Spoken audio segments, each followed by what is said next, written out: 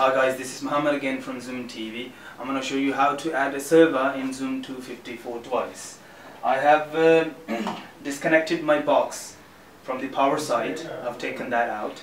Although I have connected the box with HDMI cable and Ethernet cable. Okay, what I'm going to do, I'm going to put that inside in order to supply a power to my box. A blue light will appear on the ZummTV device in front of that device. It's going to take a couple of times. Meanwhile it's loading, I'm going to tell you what to do ahead. Once you see a message, press menu button to load the portal. The menu button on the ZummTV device remote is that with 3 horizontal lines with 3 dots. You will find that on top of the volume button. You need to press straight away that button once you've seen that message, because that message will not stay more than a couple of seconds. So you need to be quick and sharp here. It's going to take a couple of minutes here to load. After this screen, you're gonna see a black screen, then that message is gonna come. So wait for a second.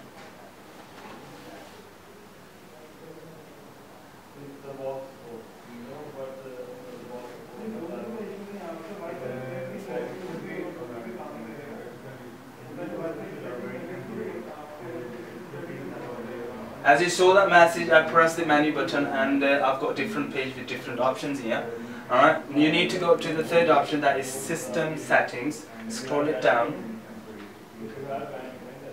Press OK. It will take you to another page. You need to go to the servers because we are adding server here. And then after pressing server, you will get this page with 3 options. We need to go to the second option, that is Portals. Press OK. Okay, now on this page it is asking in the first option Portal 1 name. We need to enter that D Gold.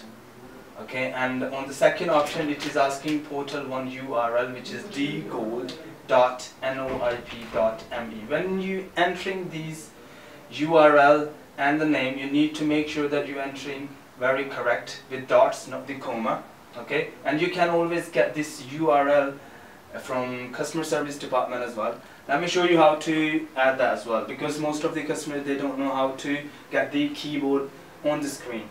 So on the ZummTV device remote, you will find that button, KB button, on the third row, the last button, that is that one. If you would highlight that, I'm going to highlight the Portal 1 URL. Okay, I press that button, a keyboard will appear. Okay, by using these alphabets and dots and everything, I'm going to enter this URL. After entering the okay, now if you want to get rid of this keyboard, you need to press the KB button again. If you would click on that, the keyboard will disappear. And after entering the Portal 1 name and URL, you need to press Home button. It will take you to the return pages. Press again, press again. Now on the second option, you will see what we have entered. As you can see, D Gold, that is the name what we entered, and this is the URL. Okay, if you would highlight that option and if you would click OK, it's gonna load the portal. A yellow bar will appear. Loading bar will be completed, and after that you will get to the main screen. Thank you very much for watching the video.